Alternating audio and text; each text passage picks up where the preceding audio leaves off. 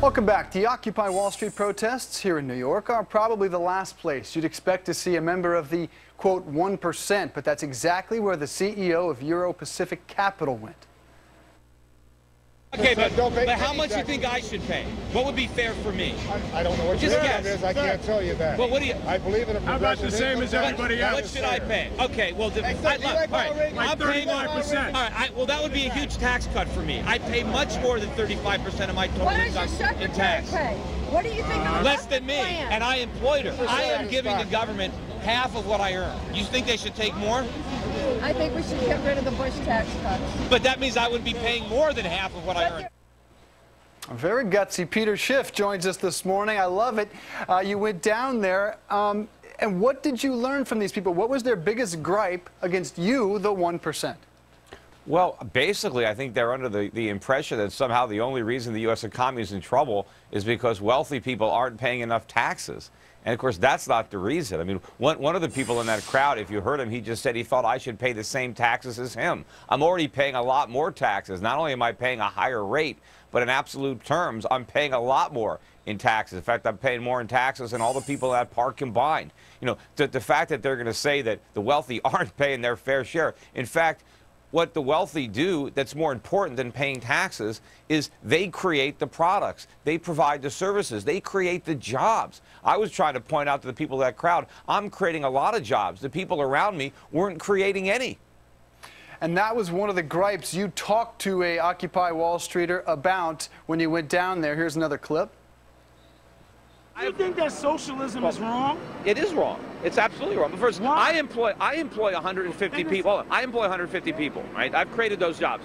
How many jobs did you create? How many people did you employ?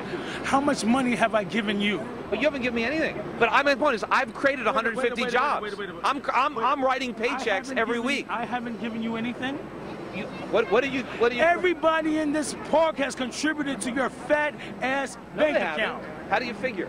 And one way. Not sure that put the best face on the movement. Was there anything that you came away with in terms of a newfound respect? Did you understand any of the frustrations of that growing movement? Oh, I understand the frustration is completely justified. It says they should be frustrated with the government. That's what's wrecked the economy, not capitalism. I mean, this guy is a self-confessed socialist, and I think it's interesting. He thinks that he contributed to my success simply because he exists. I don't know how he figures that. I mean, maybe my clients can say they helped contribute to my success, but he ain't one of them. You know, and part of the thing is a lot of the people there were saying I have a duty and obligation to share my success with everybody else.